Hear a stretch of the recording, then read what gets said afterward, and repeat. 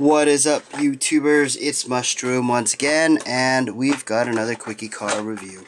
This time it is the Nissan Skyline GTR, the R34. This is a very, very, very, very cool car.